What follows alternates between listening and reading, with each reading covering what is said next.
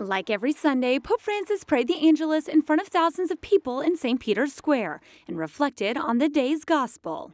The Pope said, as in the times of the Pharisees, there are still people who take advantage of their power and authority to oppress others. L'autorità è un aiuto, ma se viene esercitata male diventa oppressiva, non lascia crescere le persone e crea un clima di sfiducia e di ostilità e anche porta alla corruzione. Pope Francis explained that Christians must not live based on appearance or look down on the rest, but rather must be humble and docile to the love that comes from God. Tra di noi ci deve essere un atteggiamento semplice e fraterno.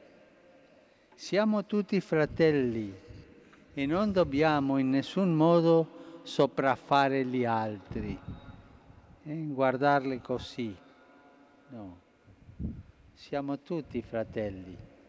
The Pope added that modesty is a fundamental characteristic of living according to Jesus' teachings, and that personal qualities must be put at the service of others.